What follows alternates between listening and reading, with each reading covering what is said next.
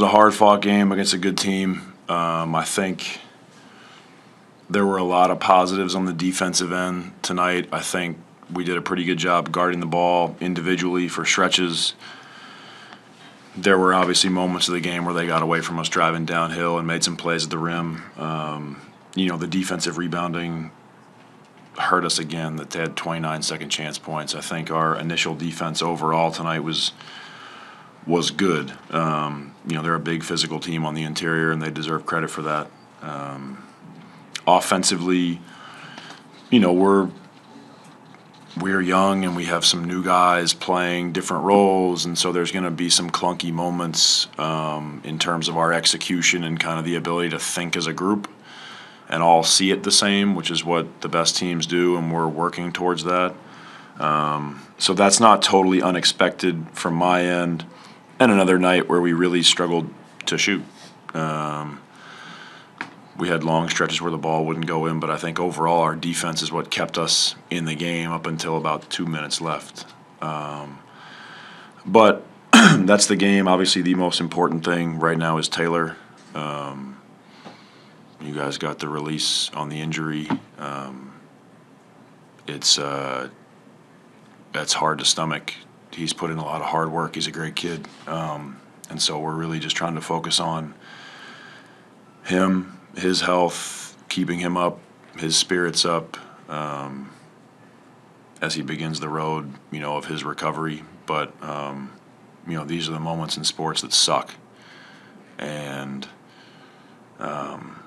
he's put in a lot of work, and he deserves, an opportunity. And, we'll help him get back. Obviously, that moment when he goes down is hectic and chaotic. How do you try and deal with those emotions and also get the guys to kind of be like, okay, we still have to play a half of basketball? Yeah, I think it's hard. It's really hard. I wish I had an answer for how to perfectly go about that. Every person processes that differently. A lot of us saw the aftermath. Maybe some people didn't. They try to cover it up as quickly as they can. But yeah, that's a tough one for both teams. Like, that's not just us. That's any athlete that's on the court. They see that, and that's hard to watch. So, obviously we had a little break there as they're trying to get new paramedics here. But, you just try to do your best to give everybody a little bit of attention, let them know that Taylor's going to be okay in the long run, and that we need to find a way to refocus on the game. But I don't know if that happened or it didn't happen. That's kind of every person's individual response. It's hard for me. I'm not playing. It's hard to watch. Your heart breaks for Taylor because of the kid that he is, and all the work that he's put in and how he's approached, this early part of his career. So yeah, if I'm being honest, there are probably moments after that where I'm not quite thinking very clearly. So I assume for the players it's the same thing. How do you wrap up what Taylor has done with his game from now to where he was maybe a year ago, and what maybe this injury, what kind of effect it has on that? Yeah, the injury obviously is just going to kind of put a pause button on his development for the moment. It doesn't take away anything that he's done to this point. Taylor has openly gained a lot of weight and strength. It showed up in the preseason and the early part of this season with his ability to defend and rebound and make plays at the basket. It's showed itself when he drives the ball offensively. He doesn't get bumped off his spot.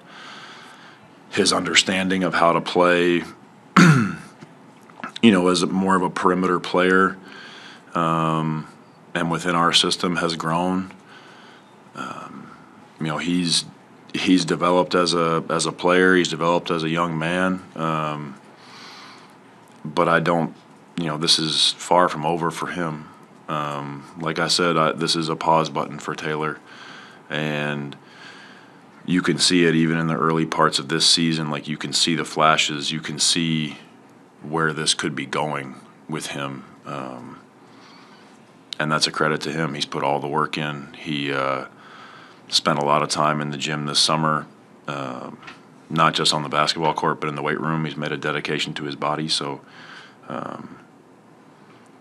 yeah, I think he's in 12 months' time or 14 months' time, he's really made a lot of progress as a player.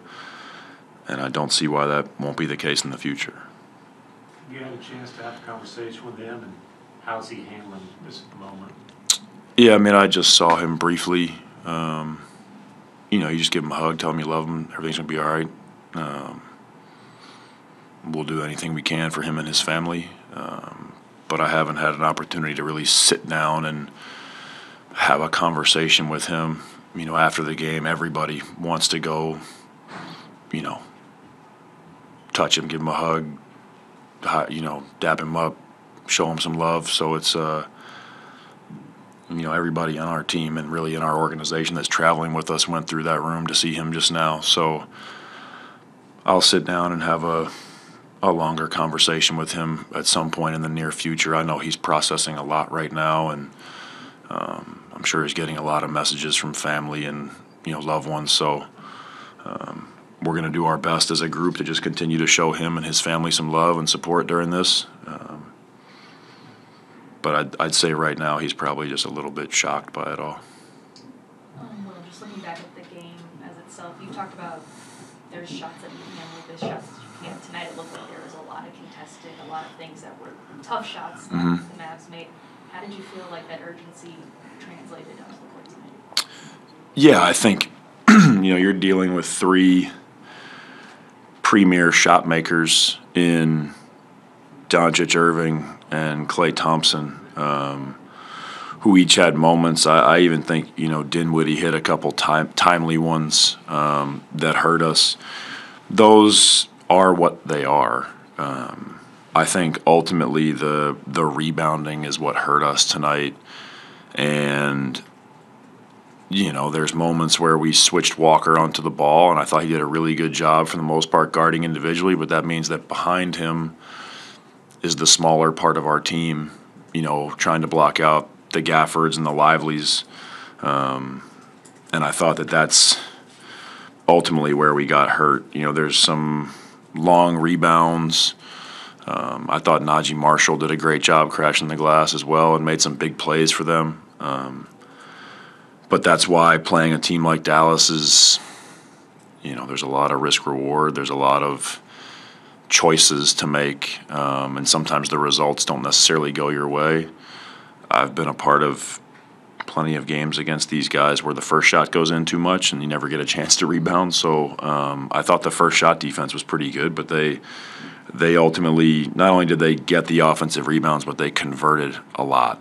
To get 29 second chance points on 13 offensive rebounds is a pretty high clip.